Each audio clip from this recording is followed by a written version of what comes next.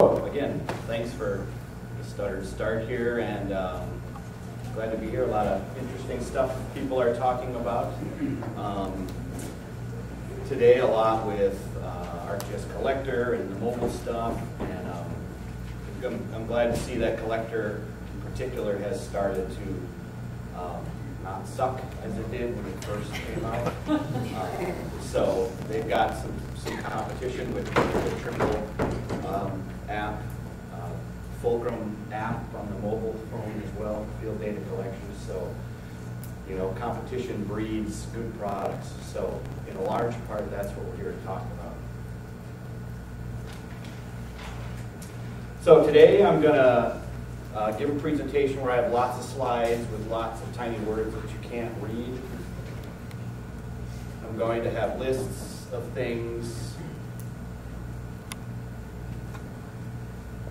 that I will talk about to you. I am going to show a bunch of software code that is really tiny that you also cannot read. Wait, this went over a lot better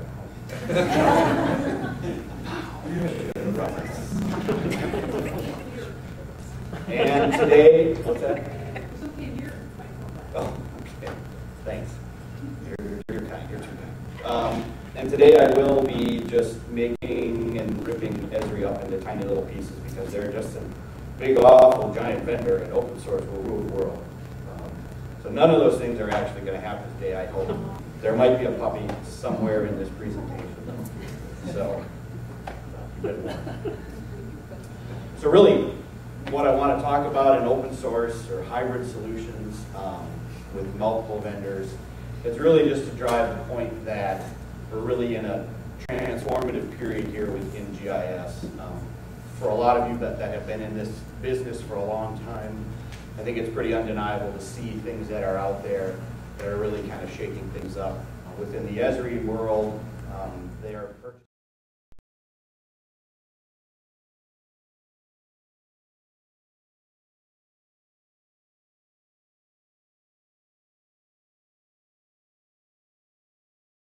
They continue to work out ArcGIS in the cloud.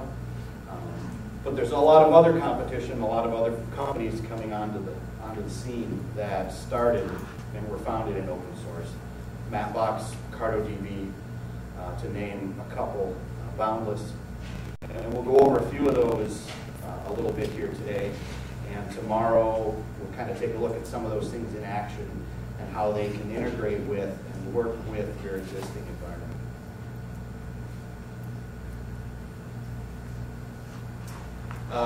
It's not an all or nothing decision, so open source is not an alternative to Esri, right? Open source is not an alternative to commercial grade supported software. It's another option, and it's something you should be looking at the various components to help fit your needs the best.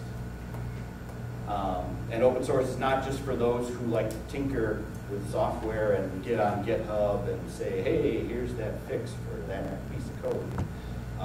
It's really for like people who, in my case, have a business to run. In your case, you have a department or an agency to run. You've got people to serve.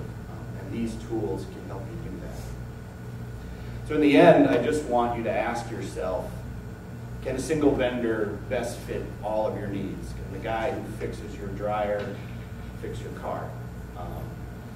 I just ask you to kind of think critically, look at the stuff that's out there, look at how easy a lot of it has become to use, and how well it can integrate with your existing environment.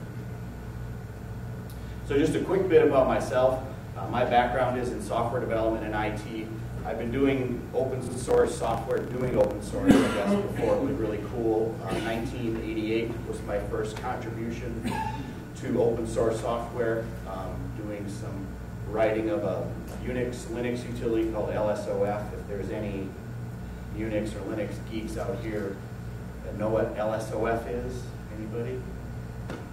Damn. All right. Well, it's really awesome. You should thank me. So I have my undergraduate degree in computer science and spent most of my sort of first career working out from California in the 90s and early 2000s, working at companies like Netscape, Cisco Systems, Intel, Oracle. And in my experience there, servicing these companies, open source software was part and parcel of doing the job to maintain those clients. It was not something we looked at as something else we might use if the stuff we bought didn't work. We would get these tools, we would fix them up, we would share them with other people. That's just how it works. And you know, proof of that is something like the Apache web server, which today is still the most dominant web server on the face of the earth, running on still the most dominant operating system on the face of the earth, Linux. And so those things are part of your everyday life. So when I got into GIS about 10 years ago, it kind of struck me as a little strange, again, from my perspective, my background, was sort of the lack of open source tools, at least at the forefront. When I went through school for geography masters, it was ArcGIS Desktop, ArcGIS Server. Our instructor forced us to do some AML. This was 2003, so it was important to us to do the command line stuff. But I was just kind of curious as to why I didn't see these tools promoted right at the forefront to work with these other sort of major software providers. And so over the last 10 years, it's been great to watch some of this happen and really start to take hold. Just something I also wanted to mention, last week was the Minnesota GIS LIS conference, which is sort of our version of WLIA. And one thing I noted frequently was people's frustrations with what is called MNIT, or MINIT. So Minnesota recently went through sort of IT consolidation exercise, and now there is the IT mothership called MNIT. So ironically, it's kind of a cloud of itself coming out there. But people had a lot of frustrations for really two reasons. One, a lot of GIS people got pulled up into the sort of the MINIT mothership. And what that meant was somebody who was a GIS technician and knew Department of Agriculture or Pollution Control Agency, they've suddenly been sort of pulled into this larger organization and asked to start sort of servicing state agencies as a whole, which works fine for certain things like, say, email or file services that are ubiquitous across just about everything. But GIS, whether you think spatial is special or not, there is something particular about a GIS expert who fundamentally understands how to approach the problems in the space that he's working, whether it's transportation or natural resources. So that was a frustration they echoed. The other one was the cloud. So I had shown some really great tools, CartoDB in particular, one of them. And afterwards, a lot of people came up and said, this is great. They had some ideas on how they might use it, but they couldn't because MINIT prevented them from putting anything into the cloud. Even public data, they sort of had the perception that I couldn't take, as a MnDOT, a Minnesota DOT employee, I couldn't take public data from MnDOT and put it into CartoDB while I was on the job. If I wanted to do that on the weekend, on my own time as sort of regular Joe citizen, then I could do that. So I don't know how things are sort of ferreting out here in Wisconsin, but I just wanted to communicate those couple of things that, for them anyway right now, makes it a little more difficult for them to start experimenting with some of these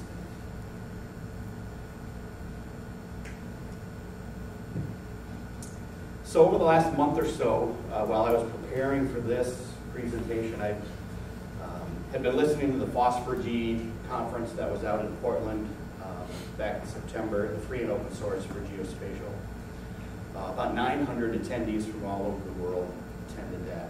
And as I was watching those live streams, and as I came back from our own GIS, Minnesota GIS conference, there were a number of quotes that came up that really kind of resonated with me, that I think really kind of helped frame what I wanted to talk about here.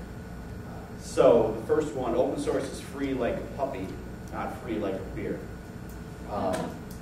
So, right, you get a beer for free. Hey, that's great, I drank my beer. You get a puppy for free. There's care and feeding. You got to get the shots. You need tags. He's got to go for a walk, right? So it's not free.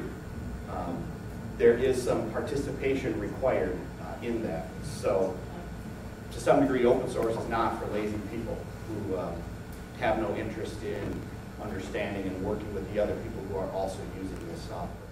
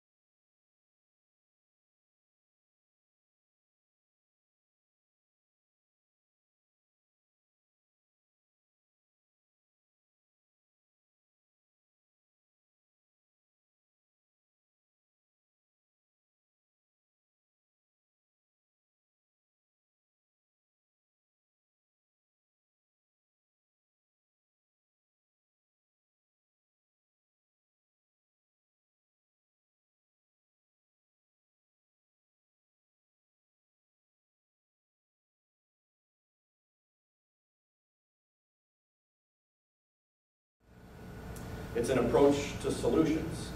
Again, we go back to this is not an all or nothing proposition. It's pieces that fit where they need to in your organization. So free is not free. The real cost of a puppy lies in what the costs you want to bear is to maintain your operations. That cost is either going to be money or it's going to be time.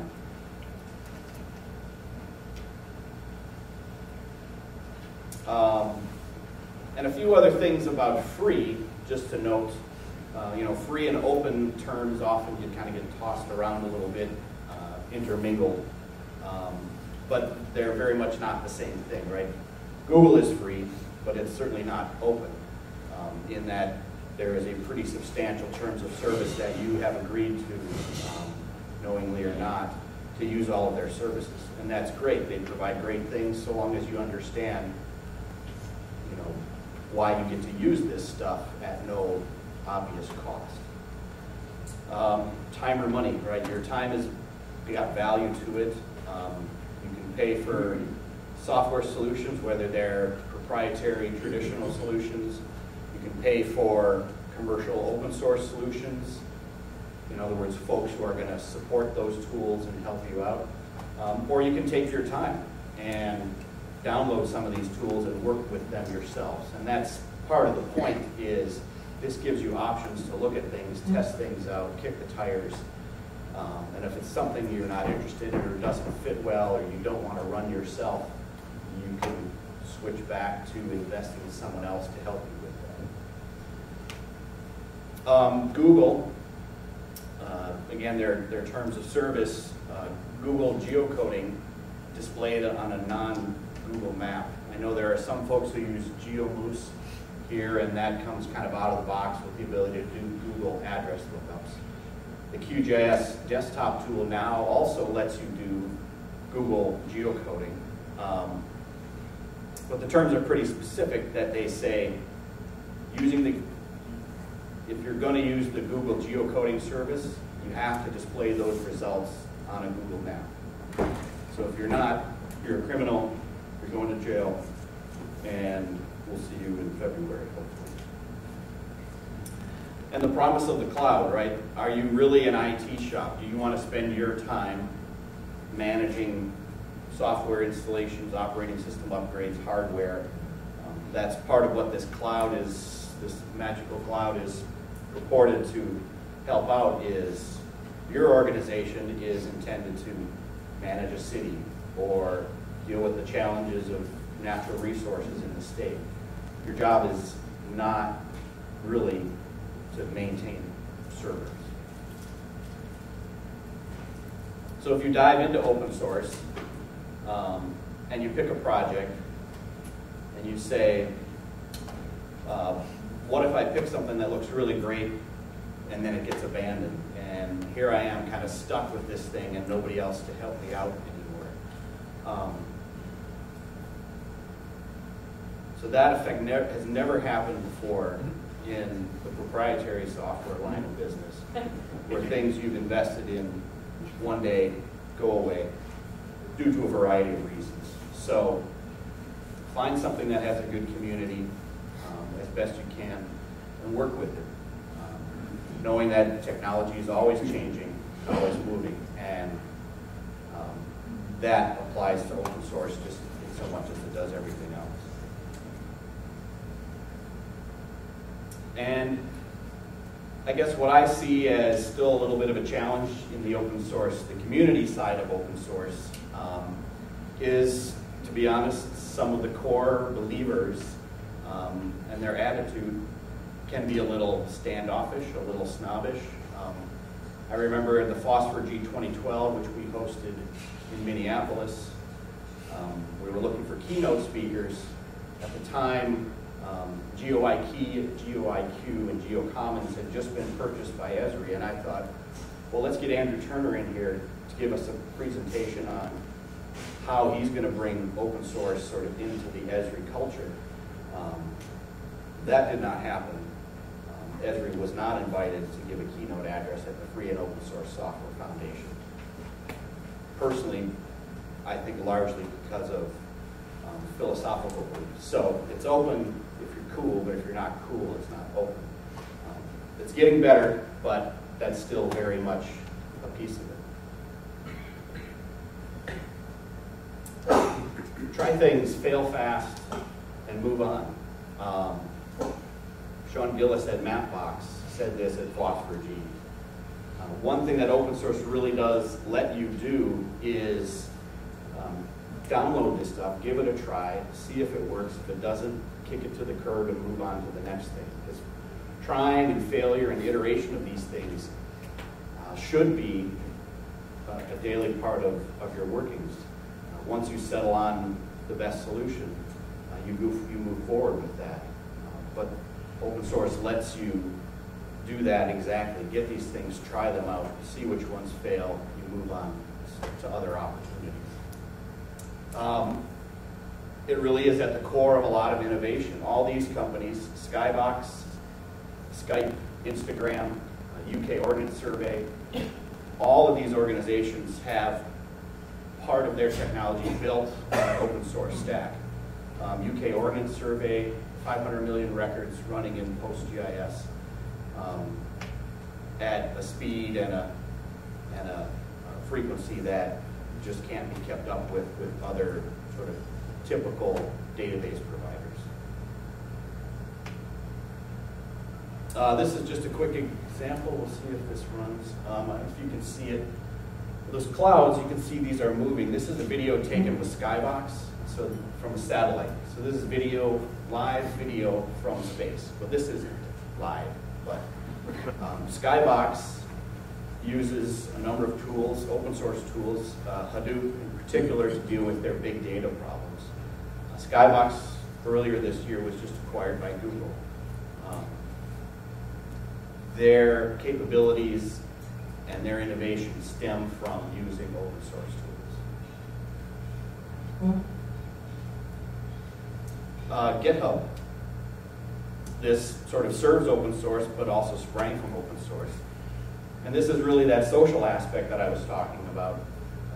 People like doing work together. Even if you're a software developer and you sort of tend to do your work sort of with your head down, your headphones on, there's still this community and this social aspect of, here's this piece I've developed, anybody can take it and look at it and improve it and pass it back to the community. Jobs, right? These are just a few jobs that I saw posted in the last month on various job boards.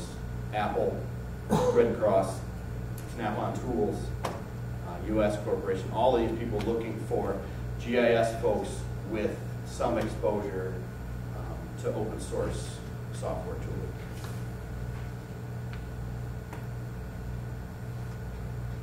First law of holes, if you find yourself in one, stop digging.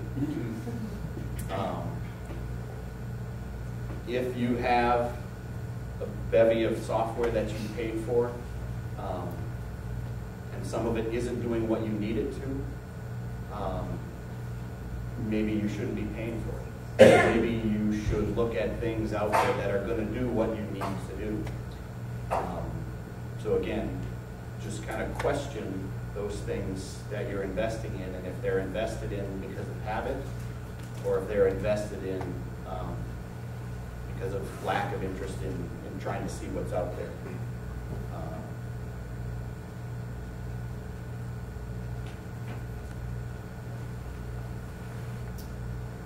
Eric Gunderson, CEO at Mapbox, says, we're making this play based on open source and open data, and this is working. We're taking clients from them. And he's referring to Google. So Mapbox is a company that really stemmed out of doing initially consulting business using open source tools to service their clients. Earlier this year, they received another $12 million in investor funding to continue to build their business. And there are people who look at the cost of something like Mapbox, which provides fully custom, fully stylable base maps and other services built on OpenStreetMaps plus your own data. And looking at the effectiveness of using that, the effectiveness of using Google, and the costs to sign up for Google, say from an enterprise standpoint. And people have stood up and taken notice. 2 years ago, Foursquare moved everything from Google to Mapbox. National Park Service is doing work with the Leaflet Library and Mapbox because they have full control over how these maps are going to appear. Something really, I think, significant that's come into the open source world relatively recently is the notion of a project curator. So there had always been sort of the champion or the primary developer of a piece of software that was out there available, say on GitHub. Linux, Red Hat maybe is a good example. But in the GIS world in particular, as of late, there have been a lot of companies emerging that are there to essentially act as the curator, the primary champion of one or more sets of software, and they've built a business around it, providing services and support. Boundless takes things like GeoServer, OpenLayers, Geocache, and PostGIS, and puts it into their suite called OpenGeo, which is very much a parallel to ArcGIS server as far as its capabilities and offerings. Mapbox we just talked about, CartoDB, provides really awesome and fast visualization on the web. Again, built on a set of probably 15 to 20 different open source tools that they've pulled together into a single project called CartoDB. If you want to download all that, run it on your system, you can still do that. It's all open source. CartoDB would prefer you pay them $49 a month to let them do all that heavy lifting. But these are some options that are available to you to look at this stuff that is open source, but it's still commercially viable and has support. Good. This was just an example. TileStream, TileStanch, Windshaft, those are a few open source projects available on GitHub that Mapbox got the guys took and provide that and offer that as a service. So the point is you could sign up for their free account, test things out, decide, yeah, this works for us, and then either sign up with them for a subscription or download the software and run it as your own service.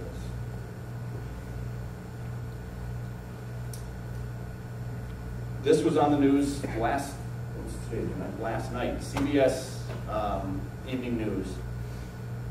This is their big, scary Ebola map But the point is, this is CartoDB. This is not sort of what you might think of as would have otherwise been sort of a map provider from sort of the usual suspects. Brian Timoney, sort of a large contributor and a big voice in the GIS community, tweeted out that these other folks need to pay attention. If someone like CBS Evening News is taking a 20-foot screen and showing CartoDB on it, that's something people should pay attention to.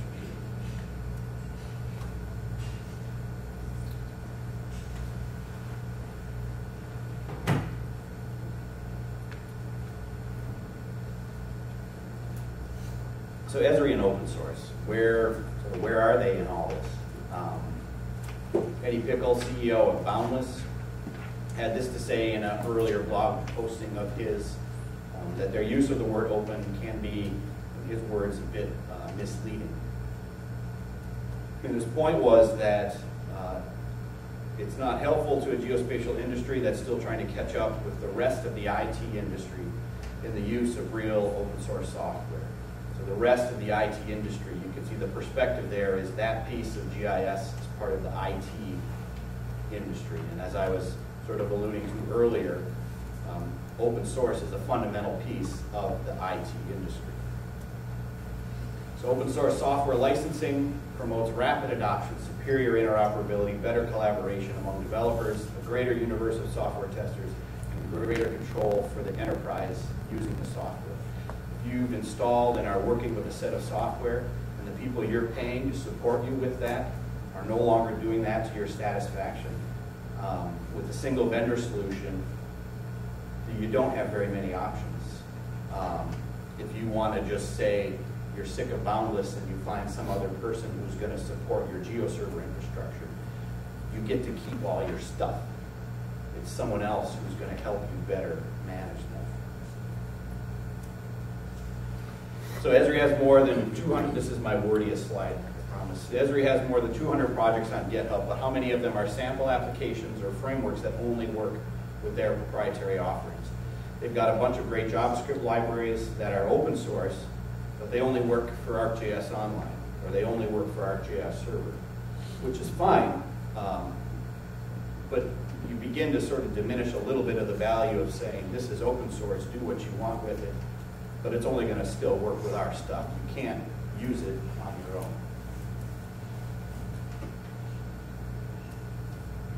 So that said, GIS, or Esri is sort of moving what seems to be in the right direction.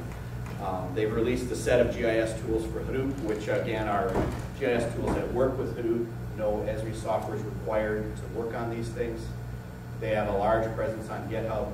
Their Esri leaflets and their Esri bootstrap work is pretty great. That's all, again, pretty platform agnostic. Their GeoIQ and geoloci operations have really, as they spun up these East and West Coast research and development laboratories, they've really seemed to have sort of stepped up a true open source presence. And they've opened their GeoServices API, so anybody who wants to implement it as a provider can do that. And their file geodatabase specification was made available several years ago. So something like QGIS can now work along with ArcGIS Desktop to simultaneously work with your personal, or rather your file geodatabases. So they're coming. Enterprise licensing agreement. These things are very cost effective, right? It's the state of Minnesota has one, allowing all agencies to work with most Esri products without an additional cost. Michael Turner at a consulting company called AppGeo out of Boston. Some of you might know him or have worked with AppGeo. At GSLIS, he said that the enterprise licensing agreement is sort of the death knell of innovation. And while he might have been exaggerating a little bit, getting this license sort of gives you the first thing that you're going to try, and if it works well enough, you'll probably just use it. So my point is just because you have an ELA, don't let that prevent you from looking at other tools that can work alongside your investment. This is one of my favorite. If you have staff that does not want to learn new things, the problem is not the new things, right? People get entrenched. People get lazy. People get bored with their jobs. But Paul's point was the open source sort of avenue allows you to look out there and try new things. And this is a two-way street. If you, as a staff member at Minnesota Department of Agriculture, really want to test out and work with something like CartoDB, then your manager is really supposed to work for you to try to get you access to the things that you know are going to help you solve these problems. So where's the best fit for a lot of these tools for you? Start with something small. Download OpenGeo from Boundless, install it on your local PC if your IT guy lets you. Fiddle with some of their examples. Look at the PostGIS database. Take QGIS and load a shapefile into PostGIS. Just play around with this stuff. And then build from there. See if something like the file database access works for your ArcGIS desktop, and however much you pay for each of those desktop licenses in QGIS. I know Andy Schwartz is now at the Department of Health. He was at the City of Sun Prairie, and they, after working with QGIS for a while, cut. We used to have 3 ArcGIS desktop licenses there. The city stopped paying maintenance on over half of its desktop seats and installed QGIS in every PC in the city. City-owned PC. Right. So, there you go.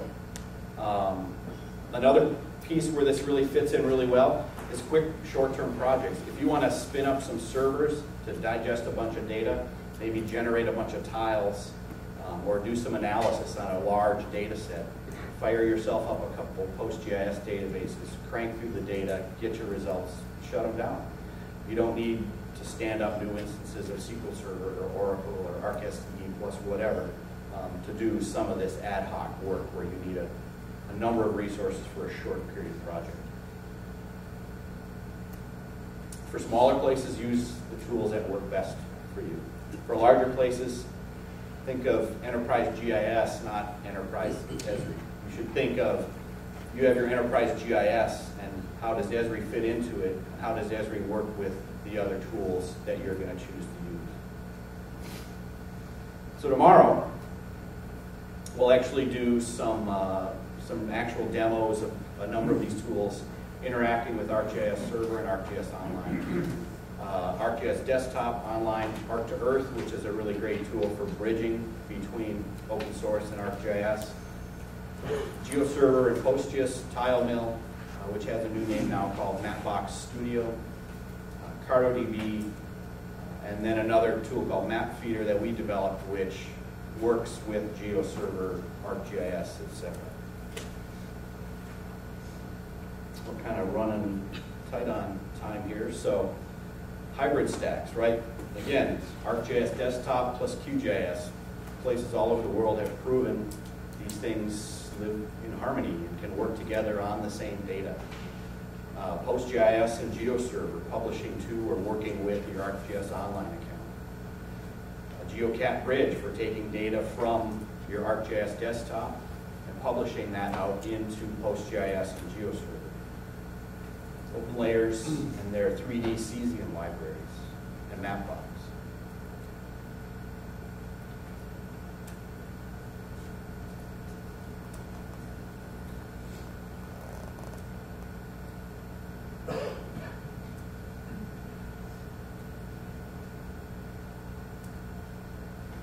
So, to kind of wrap things up, all that said, a couple other questions for you just to mull around.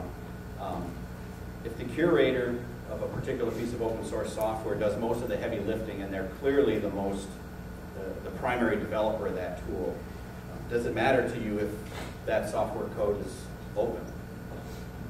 If the services that you're using are open and reasonably priced, and if your data can come in and come back out in an easy fashion, do you really care if the software code running that engine is open source?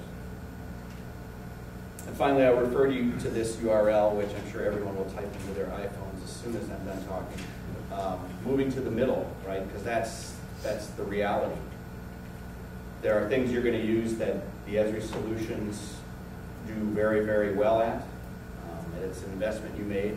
But there's other things you can use open source tools for that kind of fill in those pieces that really allow you to, again, do your job in the manner that you need to do it, not the manner of a single sourced software solution. That's it. So, are there any questions at all? Some. Andy? Is it worth mentioning for the next generation, MongoDB? The Polaris guys just gave us a presentation and that whole app is going on MongoDB. Yeah, so we could talk about everything that's out there. I personally haven't worked a lot with MongoDB, but there's CouchDB, there's MongoDB, server-side JavaScript, Node.js. So there's a large number of things out there. I can't speak to MongoDB, but a lot of these things, again, kind of geospatial emerging from non-GIS avenues. Okay? Well, thank you very much.